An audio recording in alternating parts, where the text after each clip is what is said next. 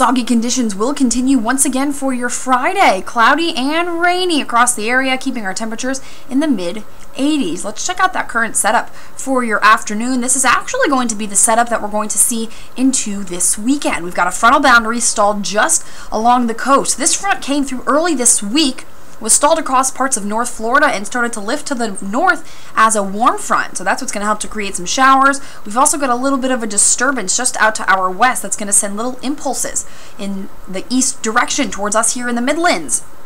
Again, helping to create some more shower activity. High afternoon temperatures today on the cool side. Looks like in the 70s for areas up northwest near Saluda and Newberry. 85 here in Columbia today, about 86 degrees in Manning. So again, the clouds and the rain are going to help to keep us a bit on the cooler side of things. So I guess that's the good news that does come with all of the rain. We don't have to deal with any of the heat. Scattered showers on and off all across the Palmetto State today, continuing through the evening. If you have any plans tonight, you're going to want to grab an umbrella just in case. And those showers again continuing into your Saturday. So you will need to have some outdoor or some indoor plans, for your weekend. So here's your 7-day forecast. Again, on and off showers today, rainy through this weekend. Looks like we get a little bit more sunshine back beginning next week.